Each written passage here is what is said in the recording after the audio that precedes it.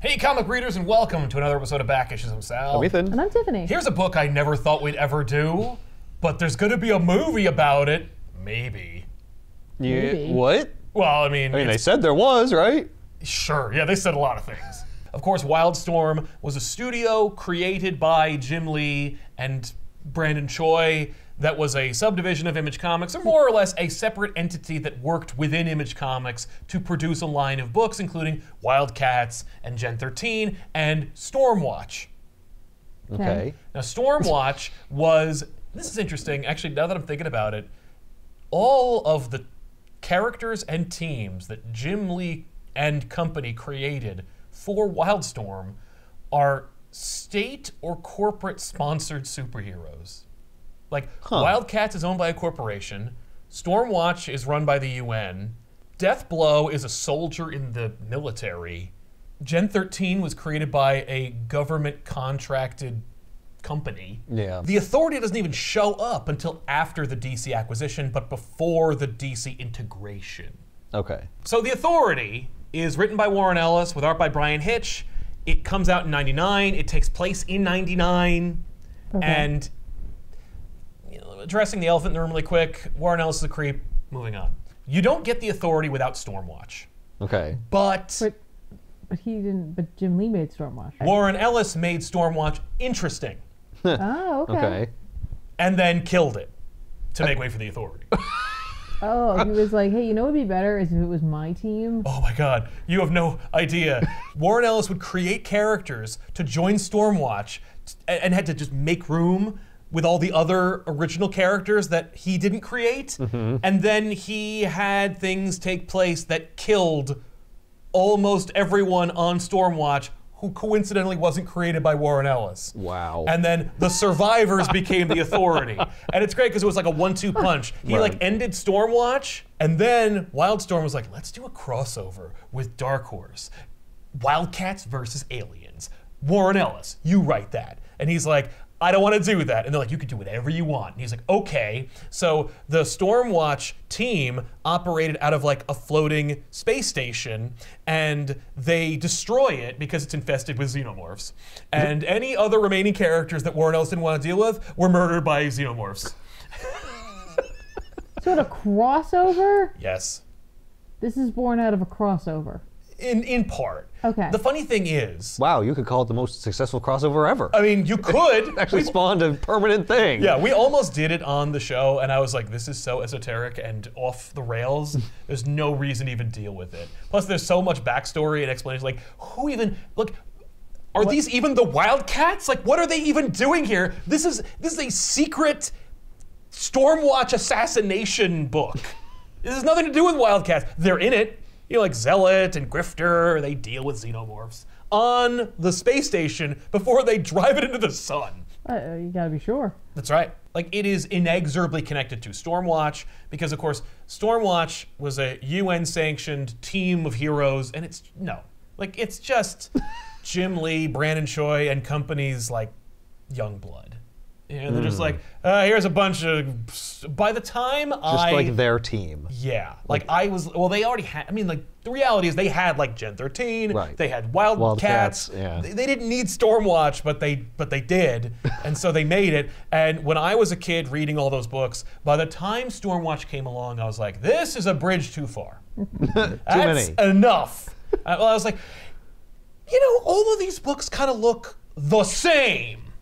Yeah. Like, it all looks like bullshit. Well, what was Stormwatch's thing? They were a UN-sanctioned team. Oh, where did they come from? What if the government had an Avengers? I'm like, that sounds boring and lame, and indeed it was. Every time that I would look up or hear about the Authority, I would hear, they are a team of superheroes who get the job done.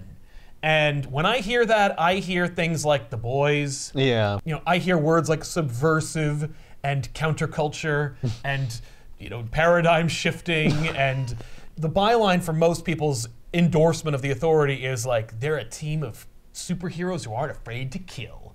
And I'm like, oh, that sounds grossly unappealing. So the Authority paves way for a number of things. Without the Authority, you don't get the MCU. What? What? That's what's so messed up about it.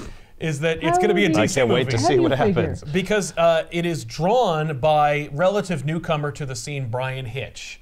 And Brian Hitch, who is just going for broke on this book, is paving the way for what was referred to at the time as widescreen comics, cinematizing comic books in a way where you just got these incredible, almost realistic, but still have one foot in the fantastic scopes of insane, awesome, real-looking stuff. And so it made it feel like a action blockbuster at every turn.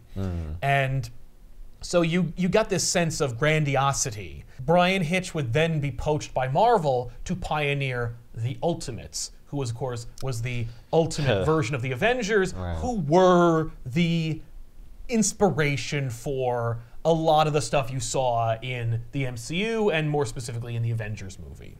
I think that without Brian Hitch and to a lesser extent the Authority, but really the bombacity from which the Authority came on the scene, getting these, the cachet for Brian Hitch and making him poached by Marvel, like without all that and without like displaying Hitch's skills, Marvel doesn't poach him, he doesn't revolutionize the Avengers through the Ultimate Universe, and so there's no like really easy touchstone for the Avengers for like Hollywood.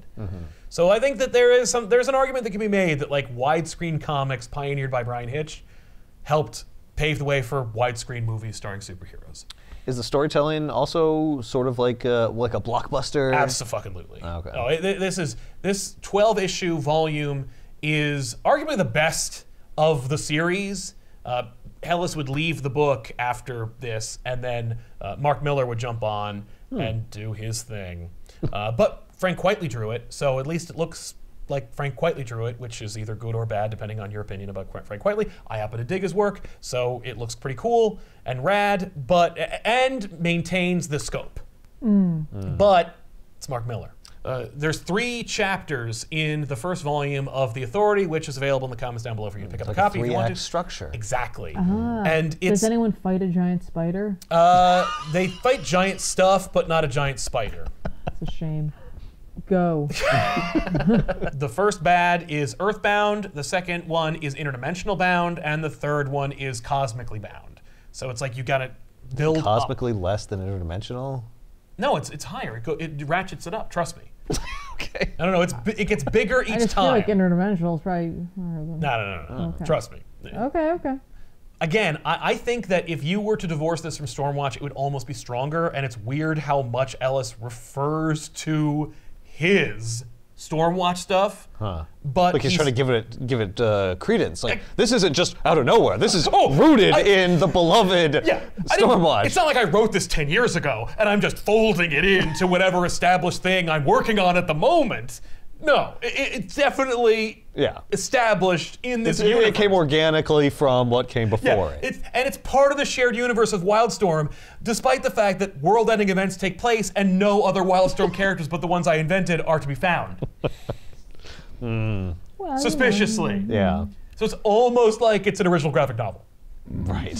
So, but I mean, he does at least get a chance to use that continuity to not explain who anyone is, and just go, here's Jenny Sparks, you're gonna love her, and if you were reading Wildstorm Black, you already did, because it wasn't like Stormwatch was already a runaway success. They needed to break it up into multiple teams, and one of them was like Stormwatch Black, which is like a Black Ops team that Warren Ellis created that is starring almost everyone on The Authority. So. We go to Moscow in the opening of the book, and Moscow is just leveled by flying dudes with full black unitards with a suspicious logo on their chest. Oh. And you just watch. Well, you're not quite sure how many in the beginning, but let's just say it's hundreds of thousands later on. Whoa! That's awesome!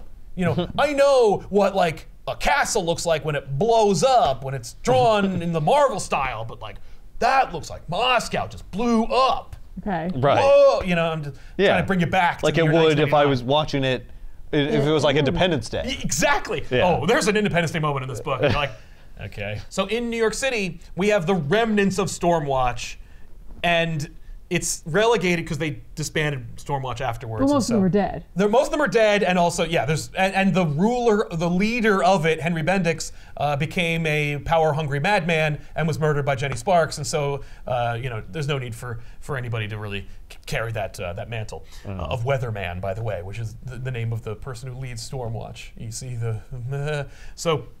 Anyway, Christine and Jackson are heading up the the actual government agency that I guess would be what Stormwatch's purview was, which is relegated to 2 people chain smoking in a room with a couple of computers.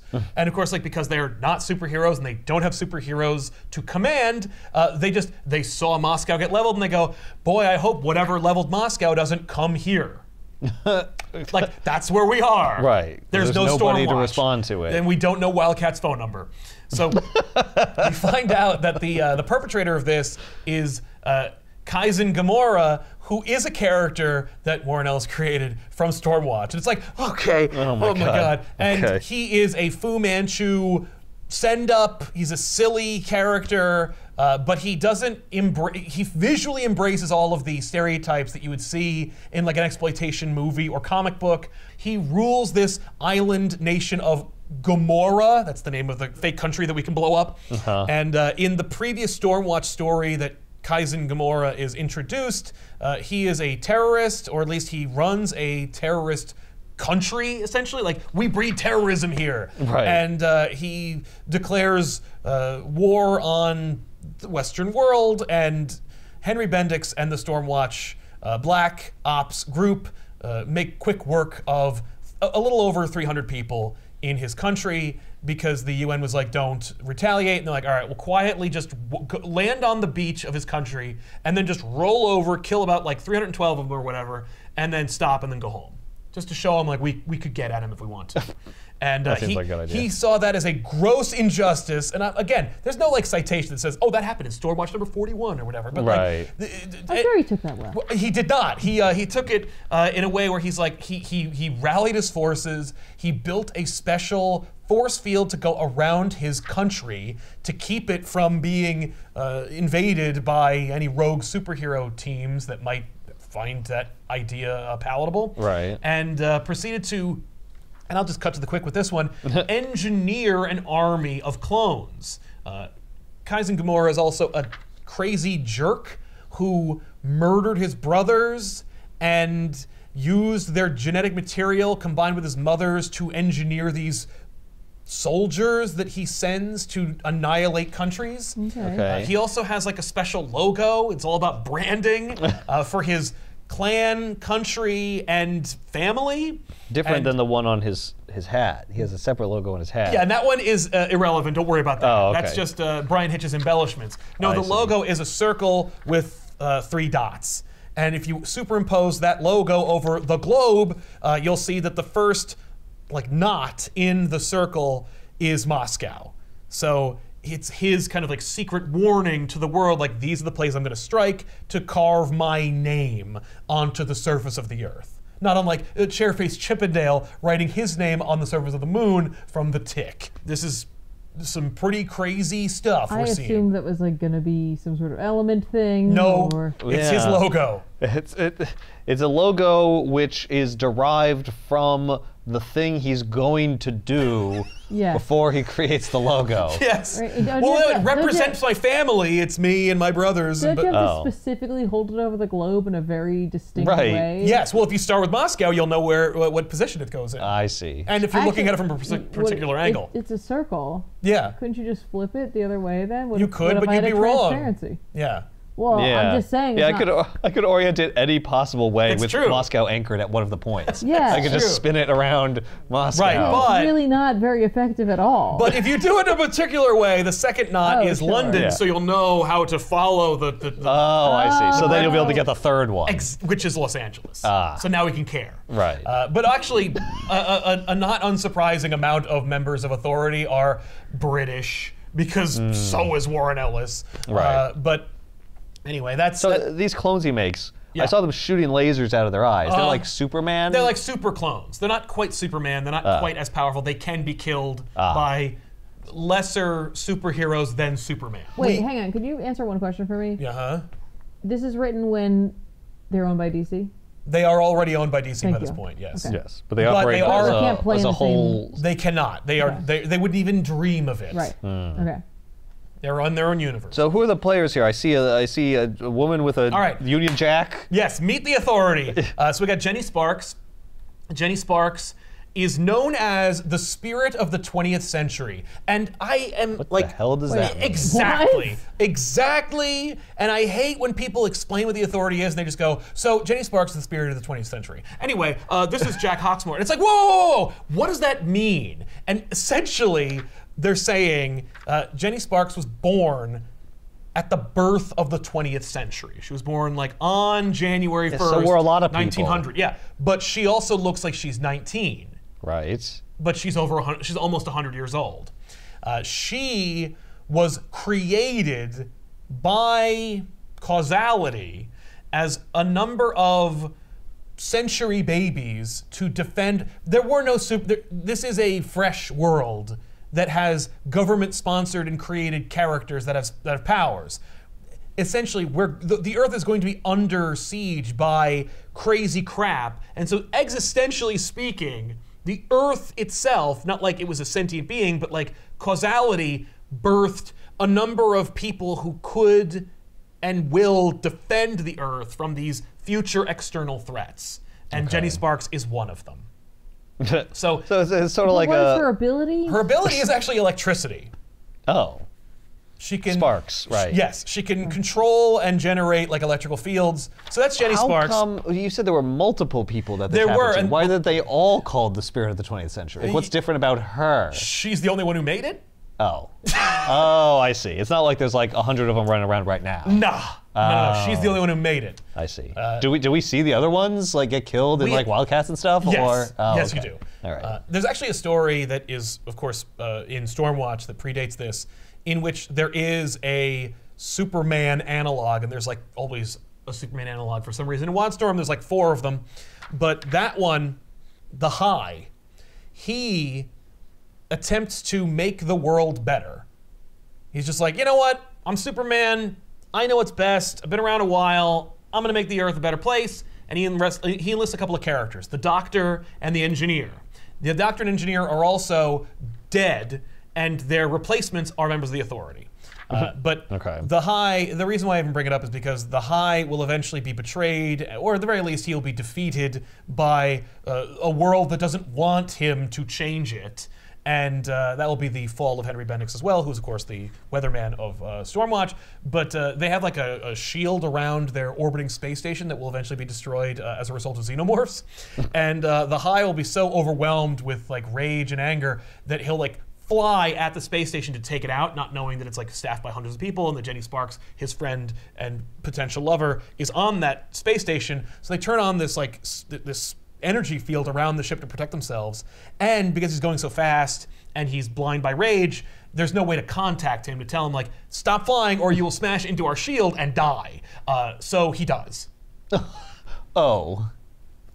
Sucks to be him. Yes. That just happened? That happened, yes, actually, this? like when they ended Stormwatch. I see, so they're gonna be talking about it. They're gonna mention it. Well, actually, they're not gonna, that's the thing, is that it's gonna come up again. Okay. And Jenny Sparks is gonna be like really upset that it's gonna happen again, but she doesn't say it's gonna happen again. She just is really, really upset about it. So if you didn't read Stormwatch, you're like, why is she so worked up over this? She's so worked up? Because the High did it, and he died. Because it's similar to a thing that happened in a book you didn't read. And it's not included in the volume, and it's unnecessary for you to enjoy the Authority. Wait, the High is not the same as the Weatherman, right? No, the Weatherman runs Stormwatch. The High was a Superman analog who actually was a rogue agent. Like he was just a Superman. He didn't work for anybody. Okay. He doesn't sound And like that much was of the a problem. Superman if he could die by flying into a force field. Yeah, well, I mean, if Superman is still, he is vulnerable. You know, Superman could, I mean, he's not gonna die in an Doomsday punched him so hard that his brain hemorrhaged. Yeah, but Doomsday was Kryptonian. Yeah. Ish. Anyway, so hang on, so we're on one character. I know. So the two guys at the beginning, the two people, they were the old Stormwatch people. They were on Stormwatch and they were agents. Has the authority been formed yet? No. Okay, well, cool. yes, but they are about to reveal themselves. Oh, we don't know it yet. As the reader. Okay. Exactly. Sorry. Go. So proceed. Let's Jenny get through Sparks this. leads the authority, and she's the oldest, and she's the one who, after being a member of Stormwatch Black, is like, screw government-sanctioned super teams. Right. I think... I reject that entire concept. Yes! I would like to start a new concept. Yes. How do they know what it's like to be super? We're the authority on that. Ooh, way. I mean, kinda. Yeah. She's more or less like, I've been around long enough. I know what's best, or at least I think I do, and so I'm just gonna make decisions because I'm powerful enough to do that. And so let me get Why would I subject myself to the whims of mere mortals in the United Nations? Okay, it's not quite as fascist as it sounds. So then we have Swift. We'll go to her because it's the shortest. She has bird powers. Anyway, moving on. Like Angel? No, like because her feet can become talons. Like she gets bird powers. Like more so. Yes. I see. That's kind of cool. Yeah, she's fun. She's cool. She's durable and flies. And we have Jack Hawksmoor, and this is the one you're really gonna enjoy. Jack Hawksmoor can tap into the power of cities. Literally can tap into a city and then manipulate it, but it has to be a city. And Like the people in it? No, the city. Like the subway? Like everything that makes the city. Subways, concrete, What? buildings, glass, So if he pipes. If he goes to like a village, It doesn't work. It has to be Right, a he city. needs to be in his... But is it like Inception, where he's like moving bridges around He and can do stuff? that, yes. Oh, okay. But he derives power from the city. The bigger the city, the more powerful he is can he called be. the city planner? Since we're going with like a theme with weathermen and so forth, like we take mundane jobs for super people. I mean, they call him like the god of cities because they're all like kind of representative of gods of things. Like, So he goes to Moscow and he starts bleeding from the nose. Is that because it's destroyed? because the city's hurt, you see. Oh. Yes. So he can also be hurt. He doesn't just... Oh yeah, no, he's not like invulnerable. I mean, he's So like if a big fight takes out, is it just waylay him? Because like if buildings are being destroyed, he's like, he doesn't like get distracted by them, but he does get weakened by the city being weakened. So would, like if a city was like annihilated, would he die? Well, he only has he'd a have to just bloody go to another nose city. from going to a city that was just annihilated, so it sounds like a lot has to happen It for has him to take a lot. Like Moscow's leveled. The city is hurting. You know what I mean? And if no one fixes it, then the city will die and he won't be able to tap into it anymore. I see. So that's Jack Hawksmoor. And he just runs around, he's barefoot, and he like just like zips through cities and He's barefoot, because his feet have to feel the connection to the city. yes. And if you're feeling like kind of Grant Morrison a little bit, strap in because it gets more Morrisonian as we go. Great. But I kind of like it more, and I'll tell you why. We get in and we get out. Yeah? Like we do a Grant Morrison thing and then we get the hell out of there.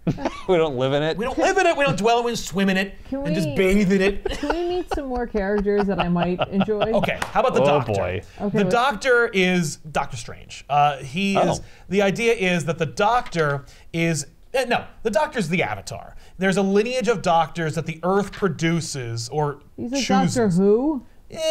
He's like the Dalai Lama, he's like Doctor Who. I don't he's, really know anything about Doctor Who. Neither do I. So the There's Doctor... only 12 of them. Yeah, that's true. Yeah. But They the do go for a Doctor while, is a but- title that is bestowed upon the emissary that is decided by the Earth. There's a lot of that going That on. is like Doctor Strange. And Yeah. so the previous Doctor bequeathed his title to this random dude. He can tap into his past lives. He can consult with previous doctors. Yeah, that is like the Avatar. Exactly. The previous Doctor, who was definitely on the High's plan, he was like, "Yeah, let's do this. Let's take over and make things better." That one is our Doctor's kind of like spirit guide. Who's like, "Hey, I know you're new to this. Let me tell you how things work, but only piecemeal so that you can like ask questions and be confused and not That's save the this day." guy? That's this guy. I see. So the Doctor, and when he got his power, because it just all came to him once. It wasn't like he trained for this. He immediately like went to drugs and was just like, I need to forget about this. We went to like Amsterdam and just like started using heroin. Oh. And eventually they like pulled him out of it and they're like, hey, knock it off. You're part of the authority now. Right. You're gonna save the world. Knock it off. And he's like, Some oh. methadone. There's also a great moment in this book where we like look back at all the iterations of the Doctor, and so one of them is this like blonde-haired English dude with a brown leather trench coat. And I'm kind of like, No.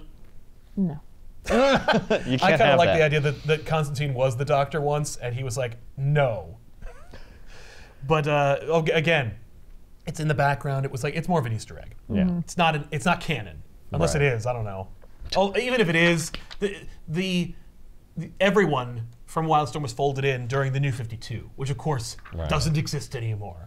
So that version of him wouldn't have been the Doctor. It doesn't matter. So Who's Metal Lady? Metal Lady is the engineer. So the original engineer. So it's a new engineer as well? Yes, new engineer, who was created for this book. So who gets the money? If you put a character in your book that's the same name as another character, Yeah, but it's a and different... it's directly connected to the previous engineer. Right, that wouldn't exist without that engineer. You still call her the engineer, but her person name Yeah. is different. Who gets paid? I feel like Ellis gets paid for that, for Angie, the female engineer. Okay. Because he Even though he created didn't that create one. the idea of the engineer. Right. No. Although I don't know, I think he did invent the previous engineer as well. Oh, okay. So the engineer, Angie, is she's also new to this. Her blood was replaced by nanites. Not unlike Bloodshot. Nine Not nanites. Are they pints. quantum nanites just to really get even? Just really to really hammer I it think home. nanites are quantum nanites by definition. Oh, okay. They're all quantum nanites. Do we call them that then? I would rather not because they don't in the book. So she replaced 9 pints of blood with nanites. It wasn't like she elected to do that, it happened. Okay. And because the engineer dies, right? And Was she at a hospital and they were like, no, it wasn't like she Is got a it transfusion. 9 pints Like, of blood I think the that's- amount of blood that you have? That's what they say in the book. Oh, okay. So, but I was like, I think it's 4.5 quarts. That's 9 pints. that's 9 pints. That's all your blood. That's all her blood. Yeah, so her blood has been replaced by nanites, and so she can like do anything.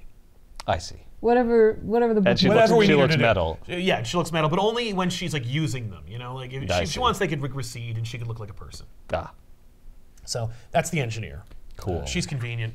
Then we have Midnighter and Apollo. Midnighter and Apollo are Batman and Superman Those are the only two by name that people know. that I know, and Yep. really it was only Midnighter. Yeah. Like I was like, I could not tell you what Apollo looked like or does. Right? But Midnighter, Yeah. I'm like, yes. Yes. So Midnighter and Apollo are actually experiments conducted by Henry Bendix back during the Stormwatch days.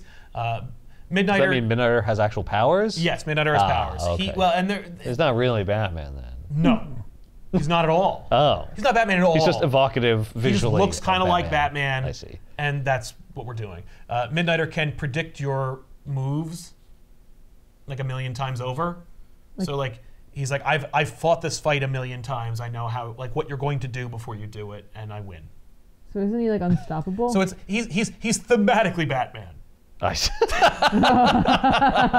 And Apollo is he draws energy from the sun, and he can do Superman stuff. Right. Fly, strong, durability, eye lasers, all that. Cool. And they're gay, That I know. and they're together. I see. This was something that I already knew because even if I didn't read The Authority until much later in life, I had already heard about Midnighter and Apollo. Right. And but let me tell you something. In 1999, 2000, that kind of shook things up a little bit. Right. And like people Sure. talk about like what issue in The Authority they establish that they are together, that they're a couple. What's the carrier? The Is carrier, that that's their base, which is like What am I looking at over there? you're looking at a sentient spaceship that could work between that exists between reality and Oh.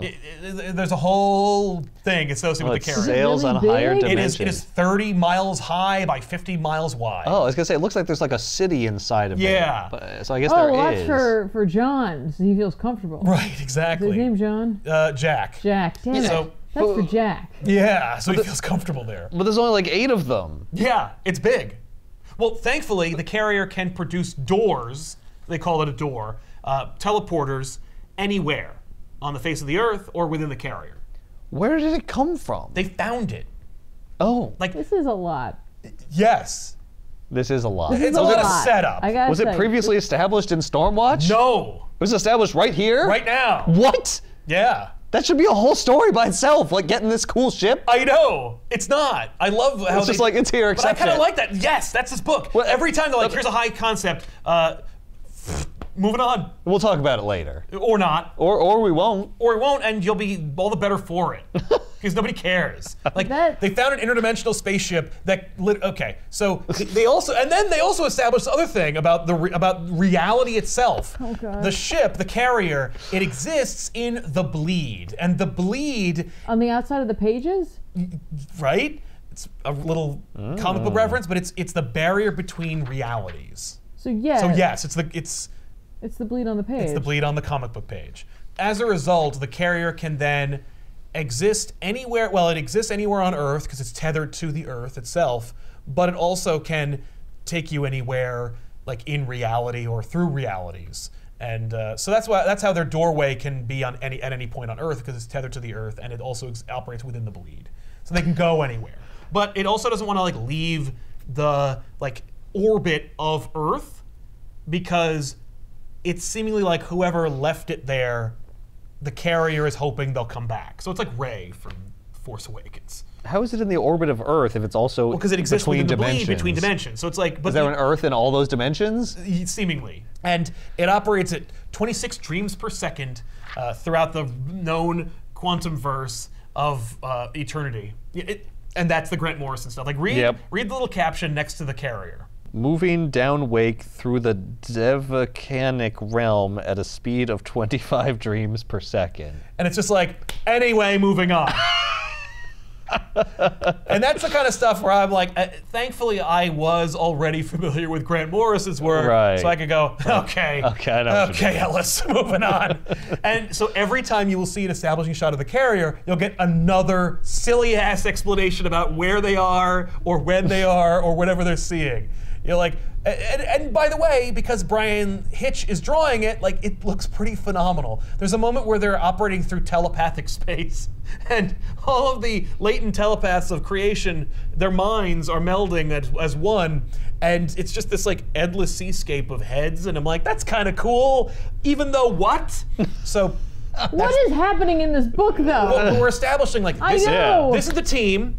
This Jenny is where Sparks they work. formed it, yeah. And she's like, the whole thing is Stormwatch, a team created by the government, or at least run by the UN. Yeah. It was a colossal failure because they had all these rules. The problem was the government. Yes. Not that we were harangued by a megalomaniac or murdered by all kinds of random crap. Yeah, we're killed by a bunch of xenomorphs at a crossover. Yeah, don't worry about them. Has nothing to do with that. Incidentally, they never come up again. It's weird. Because they were such a problem. But they're in the sun now, so they're not a problem. Those xenomorphs were. Oh, there's more? I mean, of course there are. Oh. There's always it's an alien book, yeah. There's always a queen. The Authority are these characters. Yeah. Mm-hmm. They operate, their base of operations is this interdimensional spaceship they found. So they don't know everything about it. So they're kind of learning it. Oh, and it's powered by a miniature universe. So they operate That is the most believable thing that you've told me about this ship. I feel like I can kind of conceptualize that. Yeah, okay. Oh, and you'll see the engine room. So sweet. That ship is also alive, and it kind of sort of communicates with them, and it's happy to help them in their plan. You know what it is? Yeah. This looks like on the cover, this is a edgy superhero book. Right? And now you're hitting me with 25 dreams per second. Yes. Right. Which seems like it would come from something that I would normally read. Yes. Right. And that's why I dig The Authority, because you think from anyone's depiction of it that it's just some Garth Ennis bullshit. Mm-hmm. Where it's here's something that's hateful and devoid of any hope, but it comes from a place of originality, ingenuity, and it's not trying to go hey, superheroes are dumb. This is the first super team in this universe that is not tethered by a special interest group. Okay. Except for themselves, but the interest is we're going to make the world better. Right. But also they're not going to go. But they haven't done anything yet. Well, no, that's my to. fault. That has nothing to do with the book. But Moscow has blown up. Well, yeah. And it looks like London's going down. That's about to. It's about to, yes. So, they're just moving right along. Oh yeah, no. And they're in the bleed. They're in the bleed, and they're in the carrier. But they're moving from Dimension 11, and then they're tacking into the bleed next. Okay, cool. Thank you. They contact Christine and Jackson, the Authority do, and they're like, hey, and they're like, whoa! Jenny, what are you doing here? And she's like, I need all the information you have in Moscow. Stat! And they're like, who are you? And she's like, we answer to a higher authority. And then she leaves. And they give her a disc because they're like, our hands are tied. We're powerless. Right. At least we can give you this information. Exactly. And then Jenny tells the team, like, so I hooked up with Christine, and like I just told them we need their information. The reality is we have the engineer, we have the doctor, we have the carrier. We don't need them. Oh. But I wanted to establish communications with like a governing body, right. and so they feel like they're involved. Right. So maybe they'll call us when they want something. Exactly. And then we'll do it, but we'll do it our way. Yes. We don't answer to you. That's right.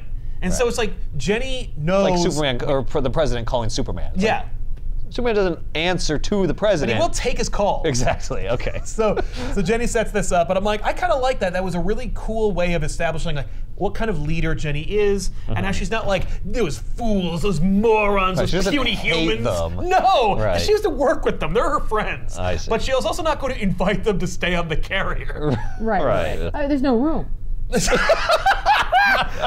So London is attacked next by Kaizen because he wants to get the next knot in the thing, and so the authorities strike, and okay, so London's being attacked, but it hasn't been leveled. It's like partially destroyed. They destroy like Big Ben, and then, that's over. And then the authority shows up. Yes, because they heard about it fast enough. That's right. Right. Okay. Yeah, the engineer heard it. And they have the teleporters and right. so forth. That's right. Right. And flyers. Right.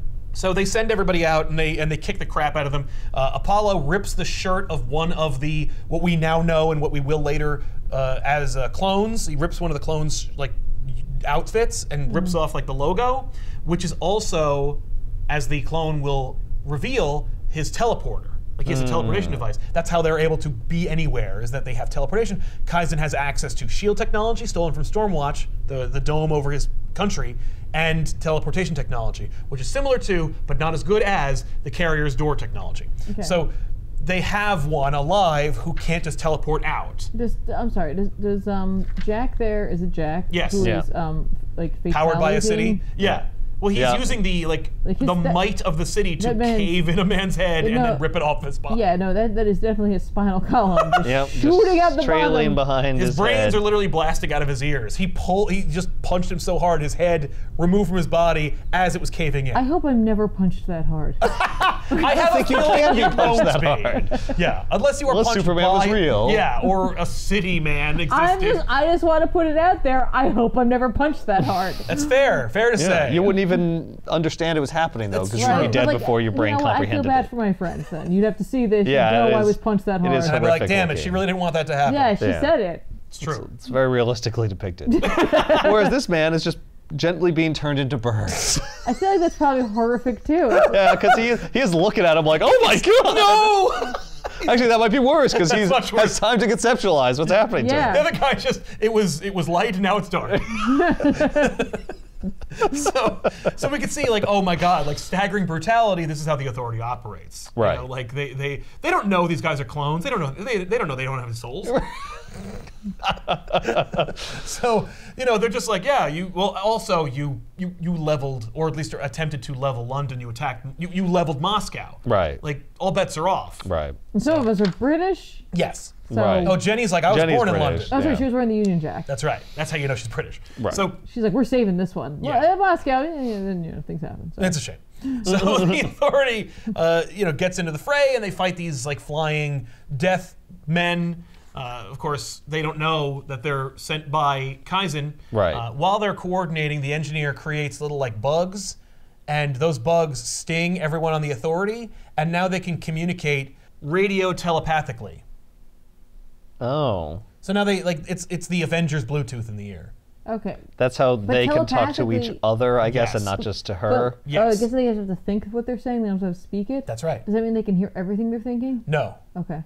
Only when They they have to want to use intentionally it. send it. Yes. I guess it's just very intuitive to operate. Well, it's magic technology in the form of a Right. Well, like, goddamn insect. If the doctor's like fighting people and he's just like, man, I really would hope we can find some heroin while we're here. Cut the chatter, Doc. You know what it is? This is so People think that disorienting. this big ship that I'm like, well, they've clearly been around for a while. No. Yeah, no, they all just got there. Yeah. Like, we're seeing them literally they've as they- been on the carrier. They Oh. are finally being dispatched. I see. Like, this is maybe week 1. of being the Authority. Like Did they plan to get stung by these communicating telepathy things? Yeah, like if she hadn't come up with that, would they just be like, we need to get selfies? Just be yelling at each other. I guess that's why she's the engineer. She engineered this. That's right. This plan. Yeah, well, if she hadn't thought of it, I'm sure Jenny would have. Been like, engineer, whip up some Bluetooths. So telepathic Bluetooths. What? Just do it. So the team is seemingly effective at slaughtering dozens, if not hundreds, of Kaizen's forces. So Kaizen recalls them and activates their teleportation suits, and so most of them are teleported back. Meanwhile, the team they fall through the ceiling and land in the medical triage area. Yeah. Awesome. Well, because Kaizen has absolutely no regard for them whatsoever. Right. In fact, one of the attending physicians is like, "Don't worry, Kaizen loves us." And then Kaizen to himself says, "I love no one." That guy's wrong. That guy's wrong. I'm a piece of shit. So the one clone that Apollo doesn't kill, but his teleporter is broken. So he flies back to Gamora. Oh, they follow him. So Apollo follows him, and he's going so fast. And what Apollo doesn't know is that there's a shield in the way. And Jenny Sparks, of course, is like, "Oh no, it's the High all over again." But she doesn't say that, which would help anyone. And so instead, she's just really upset about it. So they dispatch the doctor, who then teleports Apollo to another dimension where kinetic energy is converted into music. Thanks. And so he's safe. And of course, Jenny's like super upset about it because she lost one to that already. Right. And the other clone who was going there is like, "Oh, they activated the shield. Oops, splat." So now the team's like, "Well, all's well that ends well. Let's get back to the carrier." So they get back to the carrier to regroup, to figure out like, all right, what are we going to do about this? Because now we know. And the shield's impenetrable, I guess. Yes, There's nothing they can do. Okay. Exactly. But they also have the carrier, and the carrier can make any doorway on Earth. Right. So that also includes inside the barrier. So that's going to do that. So Jenny sends. Pretty convenient. Well, I mean, he wrote it. It's creating the situation. But we also need to see them succeed. At least once. But it seems like they'd be able to succeed. That's not a success. London was in shambles. So they open a doorway and they send Midnighter in. And Midnighter's going to do some recon. Why don't they just all go in and because the rest of the team needs to do damage control on London. Oh, I see. And he's doing recon. He tries to take out a guard. That guard has enhancements, so it becomes an actual fight.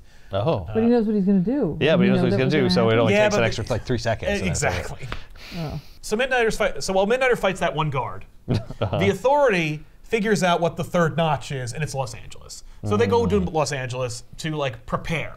Right. And there are a lot more guys for Los Angeles than in any other city. Right. Mostly because now they know there's going to be people there. Exactly. So you got to get those cloning vats working overtime. Exactly. So how much time has passed between these attacks? Like hours. Oh, okay. So Midnighter discovers the cloning facility, and it's within the power station for the shield.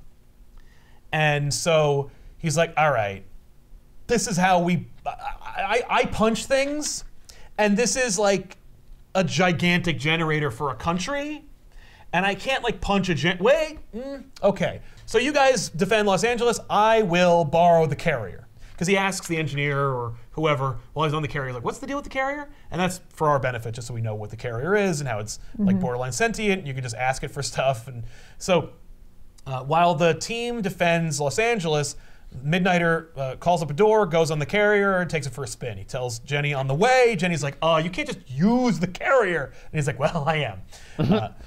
We also see some fun displays of powers, there's just these tons of dudes flying at the city, and the doctor's like, nah. So he unmakes them, but in the process of unmaking them, he turns them into shards. So now there's millions of dangerous falling objects flying at high speeds. So then he turns them into trees, and so then all of Los Angeles becomes mostly trees, just trees start growing everywhere. That is not better. No.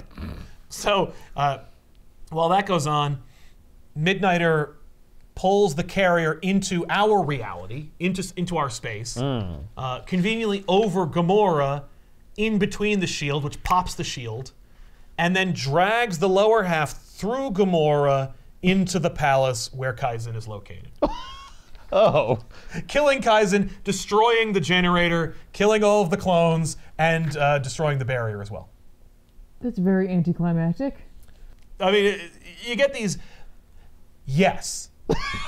It is anticlimactic in as much as the Authority gets a task they take some time but do accomplish the task.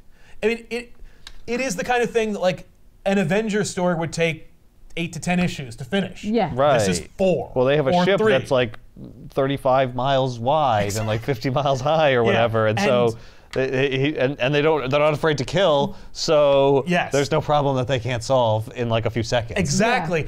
And because of the nature of like Brian Hitch's art, we see this like it's worth shortcutting our story to see this spectacle. Okay. Yeah, we get to see this ship drag itself through a city. Yes.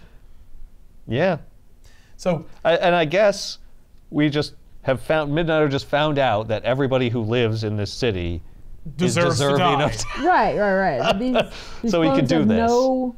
Well, okay, so there are people in the city, but like they're seemingly complacent in Kaizen's operations. Right, so I guess so- you're going to lose a few at some point or another. After the like clones are all killed and and the clones die once their cloning thing is destroyed. no, the Authority just kills all of them. Oh, I see.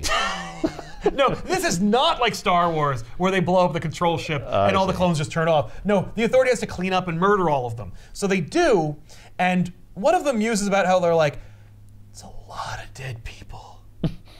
And they're like, yes, but it's fewer dead people than there would have been if we didn't do anything. Right, if we weren't here, the whole city would have been destroyed. Exactly. Actually, we're heroes. Actually, I mean, Yeah. and arguably, since Wildcats isn't here to save them, yes. Yeah, well, And they're so- heroes in the same sense that the Avengers are in the Avengers movie, when like definitely a lot of people in New York died in that That's true. alien attack. Or in the second Avengers movie, where a Yeah. lot of people died in that city.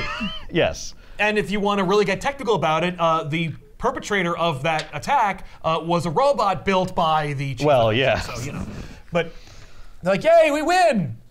Yeah. Sure. But the whole world was going to be destroyed had Well- they not done something. Kaizen would have eventually been like, all right, now let me turn my logo this way and that way and this Right. way. I mean, eventually all cities would have Yeah. fallen. Arguably, to the Avengers faced a bigger threat and Yes. had more justification. For, Exactly. For No, yeah. letting people die. Yeah, exactly. I couldn't find whatever country that is made up of Right. on a map. Right. So, I mean, for all we know, the Authority killed more people in Gamora with this fix than were killed in Los Angeles. Absolutely. Like, they definitely did more damage. they definitely. This is more like a war. It than- is. yeah. Oh, yeah, no. The Authority declares war on everybody that they have a problem with. Yeah, Absolutely. okay. So, yay, we win. They all high five each other and go They home. do. And Jenny Sparks is like, no, we won big time because here's the deal, right? Because we are trying to make the world a better place. She's I can like, get some brand deals. so because we did that, the UN will get involved. Like the UN is going to swoop in and clean up in Gamora. When they get there, the UN will discover the cloning technology and the force field technology and all the stuff that Kaizen was using for evil. But now that it's out in the open and all governments have access to that information, they can't covet it and hide it, and so they'll have to use it for good. And if they don't, we'll just go and kill them. They don't say that, but it's Right. heavily implied by the fact they drove a spaceship through a city. Right. So, in many respects, I think that Jenny's on point there, where it's like, no, because she says they'll use like the cloning technology, not to like, make celebrities last forever, but more to like figure out how to grow organs and stuff. Right. And shields will be made for like cars and crap, so there'll be no more auto accidents or whatever. I don't know. You dream up with the ideas. We're just here to kill people. Yeah, but this book keeps going, so we should see if that happens, right? Yeah, we don't, because we're too busy on the next stuff. On the next story. That was just 1/3 Yes, of the story. That's right. But that took a lot of explanation for like who these characters are. Right, Yeah. now we know who they are. Yeah. Now we know them. We know we know the stakes. We know the players. We know their impossible fortress can be used as a weapon. Yeah, why don't they just use that all the time? I don't know. Well, they do in because as you much as can't they use. solve every problem by destroying a city, I guess. I mean, actually, that's funny you should say that because Is that how they solve every problem? that's how they solve the next problem. Oh my God. In the next story, we're in Sliding Albion, and Sliding Albion is a England that is in another reality, in a parallel Earth. Yeah. I think Albion is Another name for England. Yeah. Yeah. So the idea is that in the 16th century, aliens made contact with Europe. And How is that different than the real history? I'm sorry? I didn't say that they built the pyramids. I said that they made contact during the Renaissance. Well, they've been here the whole time, so every period of time they've made contact. That's true. In this reality, that's what happens, is that they've been here since the 16th century. Oh, really? Okay. And so they made contact with Europe, and they immediately interbred, of course, they're blue aliens, so they're blue blood, but the idea is that the aliens set up their shop in Sicily. Okay. I don't know why. But we need it to be Italy. And they say Sicily a lot, but all of Italy suffers. Are they like the mob? Yeah, kind of. They're more like aristocrats or imperialists. I see. So they came here, the aliens came seemingly from another reality. And they came to Earth and they made contact. And so because it happened out in the open, they, all of history changed. Right. The history that we would understand as history. And so, humans and these aliens interbred, and there was a technological exchange such that it was, because of course these are aliens with spaceships and we were in the 16th century human beings.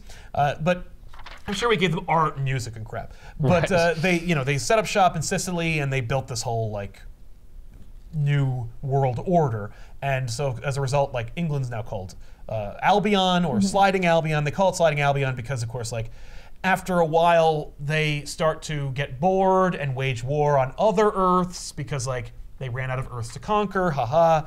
And so they're they're sliding between realities to do this, and inevitably they set their sights on our Earth, or the Wildstorm Earth. Okay. Right. Which is to say the Authority Earth, because if it was the Wildstorm Earth, maybe Fairchild or Spartan might have something to say about it. But as it stands, it's just the Authority. But they invade, and they attack Los Angeles during the Reconstruction.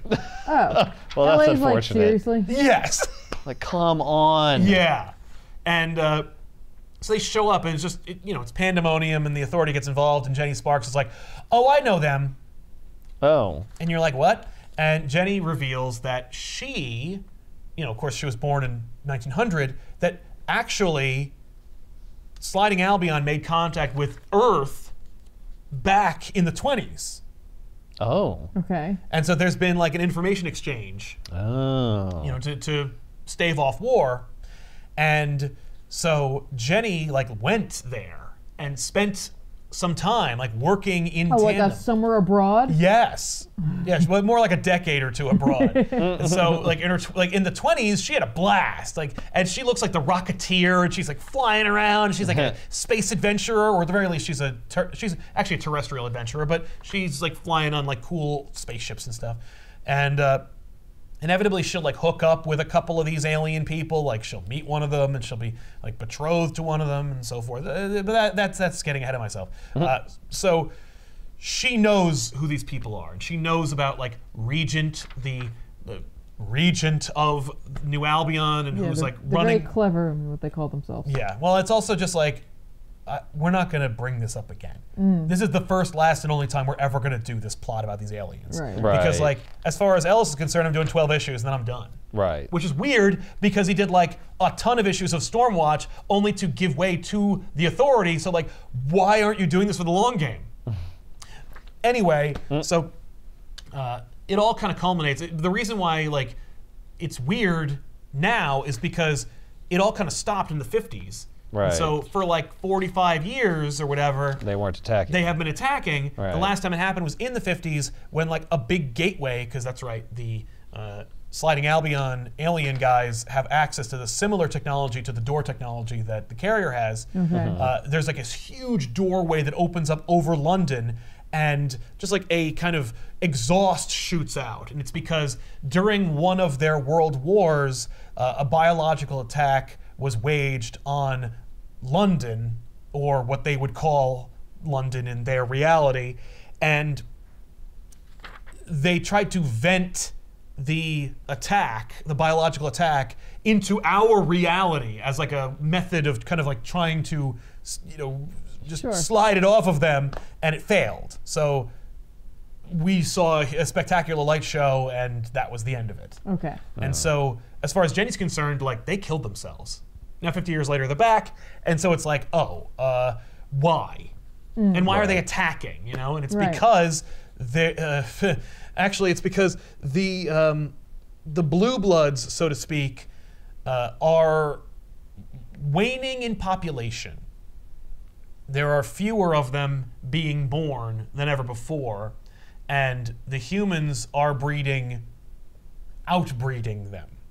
And human women are fragile, and so they're not taking to the pregnancies like I guess they used to, or they hoped they would, and so it's resulting in like a problem of population for the blue bloods. And so they're like, we need to go over there and take their women.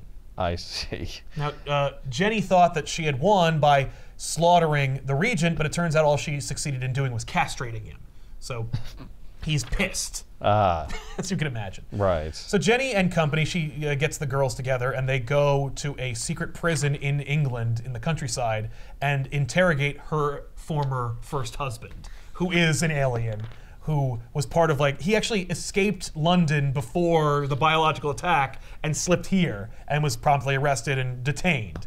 And Jenny calls the UK government and is like, hey, this is Jenny Sparks with the Authority, and you have an alien. I need him, and I need to talk to him. So you need to make arrangements to set that up. Right. Okay. And they're like, sure thing, Jenny Sparks, no problem. What? And everyone's like, that's kind of convenient. She's like, yeah, they're gonna start monitoring us and trying to take our technology. So engineer, I'm gonna need you to create barriers around us to make sure they get nothing. Okay. And so they go, she interrogates her husband, and her husband reveals that what I just told you. Okay. Regent's still alive, and it's gonna be like China all over again. The idea being that in Sliding Albion reality, the Regent and company stormed China, killed every man, and turned the whole country into a country. And just every woman and tried to make swaths of blue people and failed. And so the Regent's gonna bring his agenda to our reality, and so we have to stop him. And it would be one thing if camps was only used once for dramatic effect, but they use it to an obsessive degree from the moment they coin it until the book is over. Right. And so I will spare us by only mentioning it that one time and never again. So now we have a vested interest in stopping them. Right. Besides the fact that they also attacked us. Right. Like our weakest point. But now we have a super interest in stopping them. So they're coming for our women. Yeah, that's right. Oh no, it's like the plot of Duke Nukem 3D. So listen, little ladies, get inside. Yes, watch out before the blue people get you. Regent figures out that he uses door technology, or their door technology, to then send more fleets to our reality, but also opens them up because they trace the door usage from the carrier because they operate on similar wavelengths. Right. So he opens up doorways in the carrier and sends the cavalry. And I literally mean that because it's a bunch of freaking, English soldiers riding horses, wielding sabers. And so they're all slaughtered by Apollo, who blasts them. But especially those horses. Oh yeah, the horses die because we can't have them running around. Those are interdimensional horses. Who cares? Yeah, they're not even real. So. Relatively speaking. So so Apollo blasts them, but then he's been on the ship and not on Earth absorbing sunlight for a couple of days, if not weeks. So he's really weak, and so they're like, well, we're gonna need Apollo. So they drop him from outside. So they go outside and they just throw him outside. And they're like, well, Come back when you're super again. Do not call us unless you have actual superpowers. That's right. You are useless. You are not an authority unless you have powers. I mean, he does have them. It's just that they're not working right now. So they go above the cloud cover. They just go, huh. And they're like, well, the 11 seconds he's above the clouds, he'll be able to absorb all the radiation he needs to do it. Oh, that's all it takes? Yeah. Also, engineer is really. He's got fast charging on. Yeah, that's right. He's cool. So engineer's pissed about the whole, camp situation. So she's just like, all right. Well, so she turns her arm into a big, cool machine gun, blows away all the horses and the cavalry people that Apollo didn't kill already. And they're like, okie dokie. Now we know that they've got that. Also, these guys really messed up the carrier. Right. So, but the doctor now he needs something to do. So he's gonna connect with the ship telepathically and figure out where it's hurting, and then use his magic powers to heal the ship. Okay. Exactly. Everybody's got their orders. Oh, is that them hugging? Yes. Oh, they kiss. Yeah, he kisses him on the cheek. Yeah. Like, oh my God, this might as well be pornography. It's just nice. It's just kind of sweet. It's just nice. Yeah, right? They go to the Regent universe. They bring the carrier with them. They convince the carrier, like, to go there. And so the carrier does, and then they Independence Day the Capitol. Oh, nice. Actually, it's funny because like you'd think the ship has like cannons and stuff, but they don't actually know if the ship has weapons. So Jenny just uses her powers and blasts them. She can shoot electricity that's like strong enough to blow up a building. Yeah. Well, yeah, because they want Independence Day. So well, yeah. Yes. So now she has to be able to. She's the spirit of the 20th century. Is she gonna die in a year since 1999? It's funny you should ask that. So. Yeah, right. What happens with the 21st century? I guess we don't need her anymore. We need another one. The spirit of 21st century. That's exactly right. That's exactly what happens. Oh no. Oh. Yeah. So for her. Does she know that? Yeah. Oh. Clock's ticking. I know. Yeah. So they dispatch Jack and Midnighter to kill Regent, and they do. Okay. You know, okay. Well, yeah, one guy is magic and the other one knows what he's gonna do. Yeah. But Regent's fast and smart and is old, and so he's like, we're evenly matched, you and I. And then Jack just uses the city to blast in between the Regent. Just explodes him. Nice. I guess they're in. They're in his alternate city. London or whatever. They're in alternate London. Exactly. And it's hurting because like Regent doesn't have any like regard for it. So the city's more than happy to give Jack all the power he needs. It doesn't come up. It's all kind of like under the surface. I gotta say, the city thing. Not buying it. Not my thing. I think it's kind of neat. I think it's just it's like, weird. He's like Superman when he's in a city, right? And otherwise he's just a guy. But even then, like it's very selective. Like all you have to do is just not be in a city, and this guy's useless. Yeah. But it's so rare that that's the case. They can teleport, so they can keep him in a city most of the time. That's true. And like no one's gonna try and take over the world by going to Kansas. I'm gonna give it a shot now. Let me know how that story turns out. Right. So they kill Regent, so that's good. But we still have to beat. The blue, there's like, it's an entire race. Right. So what are we gonna do? So they call the doctor, and what they do is they have Doctor, we need you to commit genocide. Yes, and so he does. And so what the doctor does is they're like, all right, well, all of the aliens. All of the Blue Bloods are exactly the same mindset, and they're all bad. It's more like they've allowed this to happen, and they're too dangerous to be kept alive. That's right. So look. We're solving problems. So here's what we're gonna do. So the doctor. Nazi Germany. We're just laying waste. Exactly. Yeah. So the doctor. And they're all, of course, located in Italy or Sicily, but like the whole country's got to go. So. So. I thought they were in London. I'm a little confused. Well, the Regent was in London, but the rest of the aliens operate out of Sicily. No, they keep referring to the Blue Bloods as Sicilians because so I guess they just liked being there. It never, like, we don't see a lot of Sicily, and there's no explanation as to why they brought that closest to where they live. Right, or yeah, exactly. They really like it. Well, it's warmer here than it is in London. I mean, certainly that's true. Yeah. So what they do is he's like, all right, so Earth is hurtling through space, and it's spinning. So I'm going to allow that, I'm going to use my doctor powers to allow that to happen, but Italy stays where it is right now. And so, it's more like, okay, so the Earth is spinning. Like, Earth is spinning through space right now, right? Right. But I'm going to have Italy stay where it was, right here. So so it gets left behind in space. Everyone on Italy gets left behind. Oh my God. So they just asphyxiate in the vacuum of space? Yeah, that's right. This book is like a bunch of like people playing D&D. Yes. And being like, okay. Wait, how powerful am I? Okay, wait. This is what I want to do. Right. So you tell me if I can. I want to hold Italy in the same space. Because it's like the most recent criticism of time travel, where it's like, oh yeah, you can go back in time, but the Earth is moving through space, so you're going to be in 1989, but over there. Right. Oh, and I rolled a 20, and with my modifiers, it gives me 35 on my skill check. Okay, then you not only can teleport all of the population of Italy into space, but also you can manipulate the oceans to wash away the city and anything that they have. So they do. Yep. By now, everyone on that piece of land is exploded and frozen, unprotected in space. Yeah.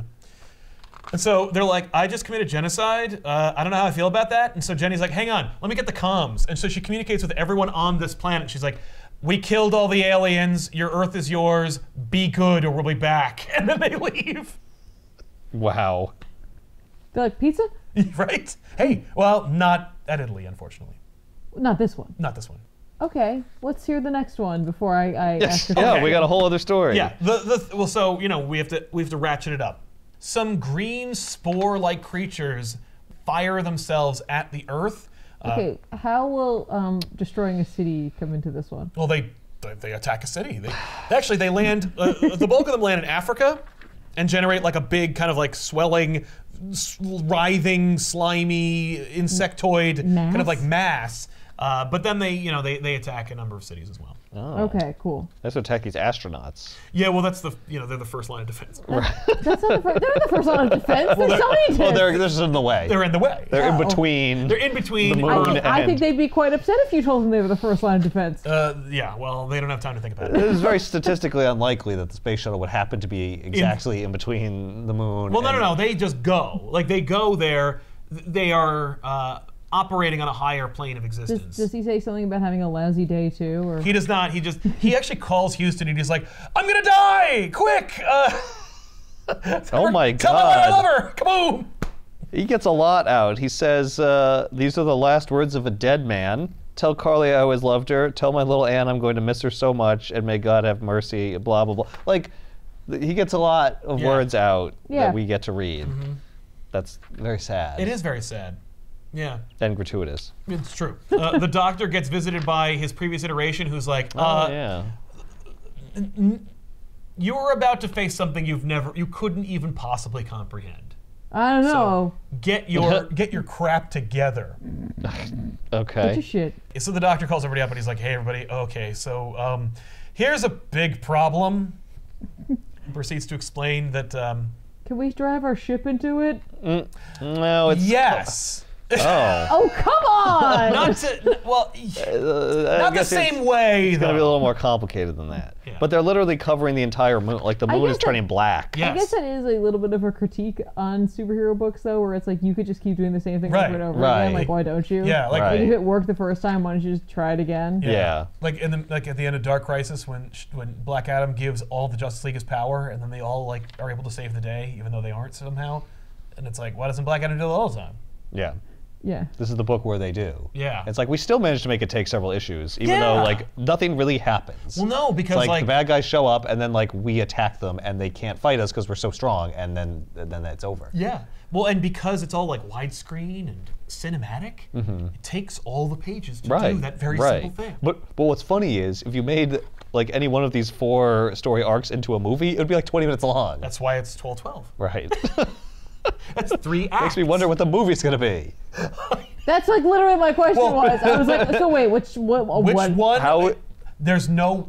I mean, I would argue none of these would be good for the movie, but I don't know. I also get why James Gunn wants to see a movie of this. I don't get how it would set up anything in the DC universe. I suspect that James Gunn really likes the Authority and is like, there is no other way they will ever make an Authority movie unless I make it part of some kind of grand scheme. Maybe he's not going to do something from this. Maybe he'll do something from the Miller one. They get the update about what the hell this triangle in space is. So, God is a Lovecraftian being that seeded the Earth, right? Like, wait, don't say right. Like you know this. You know what I mean? Was like God. The idea that you could fathom as God because it's a sentient being that predates humanity and seeded the Earth. So like our creator. Okay. This is a creature that kind of like made everything, and it decides to leave to tour the galaxy. Okay. And while it's gone, the moon is formed, which is enough to knock all the crap that it was off of the Earth. So what's left is what were the building blocks for life. So like everything that you know about the origin story of life on Earth is the same. I see. But when it was an uninhabitable place, This is saying that God formed Earth. Yes, like. Oh, like put the pieces together? Like it swirled and then left. It swirled the matter together. It wasn't where it was in the orbit. The moon pushed it into orbits. When it gets back, it's like, yo. Yes. Someone touched my shit. Yes. Someone moved my planet. Yes, he engineered the universe and made the reason why Earth is so perfect for life is because like that's his retirement home. He's but it's not. No, but he put it in a different place. Yeah, he put it someplace else. Oh, that's right. So he's like, this is wrong. And then, no, the moon bumped it out of orbit. Well, the planet that hit off. the Earth that made the moon. Exactly. Yeah, so it's not that his matter's there. It's that he actually physically created the Earth. Yes. Yeah. And like everything that like would later come to become light. So then the moon. It doesn't come crashing. It fires like crap. Hasn't Tokyo been through enough? I know. It's shelled by the like god creature. That's and not it's like, Godzilla. No, it's Black Goo. Yep. God. So they find out that like the trajectory is Tokyo, so they send Midnighter, Apollo, and team. Like they go there. What the hell is Midnighter going to do? Well, Midnighter's like, okay, don't come here. It's doomsday. Like we're never gonna make it. Right. I'm watching There's too Apollo. many of them. There's too many of them, and it like once they land, they like explode into horrible tentacle monsters that are killing people. He's like, oh no, I can't punch that. Right. Like we can't win against this. It's too big. So they figure out like, okay, well the problem is the triangle. Apollo, leave Tokyo. We'll deal with Tokyo. You got enough to worry about. Exactly. And you're wearing a hat. I am. No one knows what that means. Nope. Apollo, I need you to sterilize the moon. So Apollo's like, okie doke. So he goes into the moon, he fires all of his energy, and he kills everything that was on the moon. Oh. But like, thankfully, the moon is already dead and sterile anyway, so like, it doesn't really change anything for us. Right. So Jenny takes the engineer and Swift to Africa to see what's going on there, and they can't breathe because the entity. It's like replacing the atmosphere or whatever. It's changing it back to what it was. Like it's like unterraformed. Yeah. It's also putting like dicks everywhere. Yeah. Yeah. Well, you know. Right. I'm sensing a theme here. Engineer attacks the creature that is like that seeks to unterraform Earth. Right. Okay. Meanwhile, they're like, all right, we've got to deal with like the god up there. Right. So they convince the ship that like whoever left it in the bleed is not coming, but like the authority will never betray it or ignore it or leave it alone. So we need to leave. We need to go into space and kill that thing. And so the ship is like, all right. So they all leave, and they fly through actual space, which the ship isn't interested in doing normally because it's like, waiting for its master. It's a little too boring. Yeah, it's a little boring. So they go to the triangle god shape in the sky, and the ship is like a red blood cell to it. That's how small it is. Okay. So they fly in through one of the pores.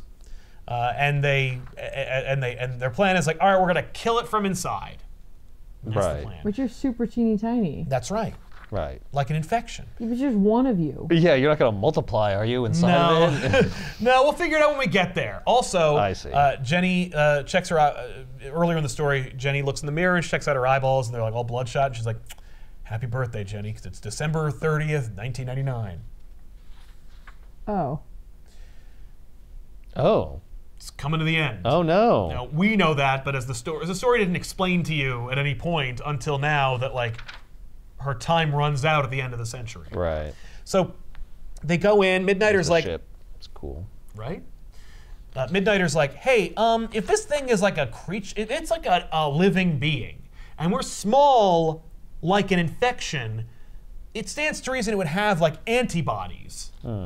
And so they're attacked by a previous infection that has been in it for so long from God knows where that it has gained sentience and built like crystalline structures. Like it exists. It's like a symbiotic being. I thought you were going to get Stormwatch. Right, and Stormwatch. They're like, get out of here. So no, it's so there's like this whole society of aliens, but they're not like humanoid aliens. They're something we can't fathom. You know what I mean? So they're like, all right, well, we got to blow them up. And Swift is like, no, we're not gonna kill these things. We've killed too many people already. Like we've committed genocide too much in the last like month and a half. Right. We've only been a team for like a week, and we've already murdered like multiple civilizations. Let's not. So they flip on the communicator and like, hey, like they're communicating through all frequencies, in all languages, whatever. You know, they use magic technology to communicate with it. Who cares? How they expect the infection race to understand what they're saying, but they do. And they're like, listen, we're coming in here to kill what you're in, so vacate. Right. And they do. And then they're attacked by the antibodies. And Midnighter's like, told you so. And you're like, what? And that's the kind of humor you come to expect in The Authority. It's like that kind of thing. Great. And it's like lame AF. I'm just like, oh, that's not funny, but it looks so cool. Fine. So they go, and then and it's funny because like, this is the most tedious chapter in all of them. Because it's very green for one. Well, that's it's true. just visually unappealing. It is, but you know, I get it. You know, it's atmospheric. Right. But I like green. I like it too, but it's sickly green. Yeah, it's like a gross yellowish green. So, but they're flying through here, and you know, it's like, all right, so it is our progenitor, in a sense. It's the biggest, oldest thing that has a consciousness in the known universe. And we're gonna kill it. And we're gonna kill it. That's messed up. Right, but it's it or us. But it's it or us, exactly. Like we have to kill God. And we'll always pick us. Not give of us a course. choice. Yeah. I would. Right. So they but like that's the story. 4 issues? 4 issues? Yeah, it's 12 issues. It's 4 issues a chapter. So like, right? And then so they're like, we gotta go. We gotta deal with the antibodies. But no, it's not antibodies. But then it is antibodies. And then they go like, all right, Jenny's starting to die. And she's like, we need to get there before the time runs out. And they're like, what time? Like, there's a ticking clock, but no one, but Jenny knows 1/7 knows there's a ticking clock. And so they get to... Or that guy splatted against the shield. Right? Jenny is the spirit of the 20th century. She's the keeper of secrets. That's true.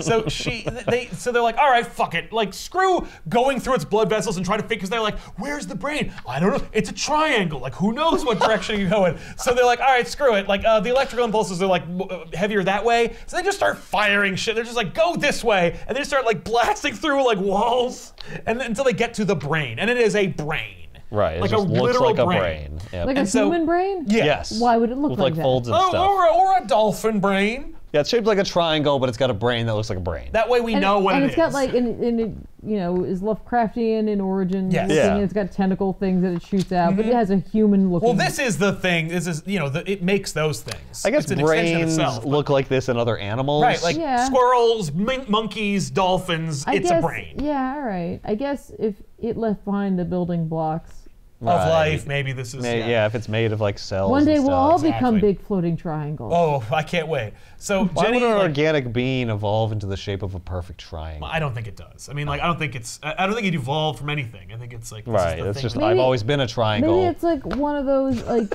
I don't know what else to be. what is it? tell you.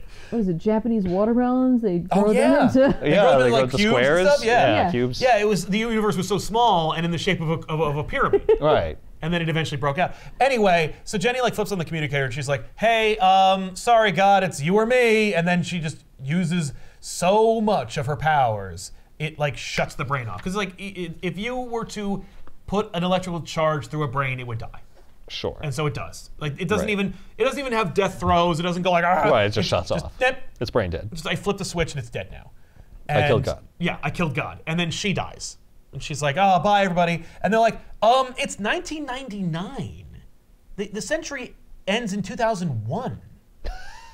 And she's like, yeah, but most people think the century ends in the year 2000. And so that's how my like existence works. Like it's public opinion that affects the spirit of the 20th century aspect of who I am. So like, if most people think the century ends in the year 2000, then that's when I end. Okay. So she dies. And then another one, like she is reincarnated in a baby. You know, That's how this ends? If you love comics and you hate Watchmen, you might like this book. Yeah! Oh my God, yes! Yeah, except but like, I don't know if it's not being its own attempt at a Watchmen, where it's like, because Watchmen That's the thing. isn't cool. No, I know. But people But this think- is. Right. That's why I love it. Yeah, but is it making fun of you? What? I think it's cool. What are you talking about? It's just great. Yeah. This was a trip. The last book we did had the least amount of substance ever. Yes. And this... I don't know if it has substance. Does or doesn't. There's a lot happening. Yes. Like the other book didn't have a lot happening. No. Yeah. And this is like, how about everything? Yeah. Yeah. With no time to really think about everything that's happening. Exactly. Cool. Yeah. I guess. The Authority from Warren Ellis and Brian Hitch. Comics, baby. See you guys next week. I'm Sal. I'm Ethan. And I'm Tiffany. Keep reading. You gonna tell them where they can find it, or? I mean, it'll be in the. I mentioned it earlier. Somewhere I worked it in. You said it right at the beginning. I did. Like, I snuck it in. Like Mr. Sunday's like, so we're gonna talk about this crazy movie called Kazam. It stars Sinbad, and oh, by the way, leave a like if you could. It'd help us out a roll. Like. That's the one that doesn't exist. Yeah, that's the one that doesn't exist. He's the spirit of the 21st century. Oh. Mr. Sunday? Yeah. Oh yeah, yeah. Him and that other guy whose name I don't remember. Mason? It's Mason. No, we were on the show. Like they mentioned us, and he's like, and Mr. Sunday was like, yeah, it's like it's Sal and Tiffany, and what are the other guys' names? Oh yeah. And he goes, I don't know. And he goes, it's Ethan and Ben, man. Come on. And he's like, no, I don't know the names. And I'm like, how dare you? This is so funny. They're so funny. Yeah, and they have such an incredible they're no, it's yeah. It's Right. very entertaining. Right? Show. Yeah. No, they're an Edgar Wright movie. We're a Kevin Smith movie. yeah. I've come to terms with that. It's okay. That's fine. There are a couple of good ones in there. Yeah, we're before. Yeah, we're the View of Skinifer.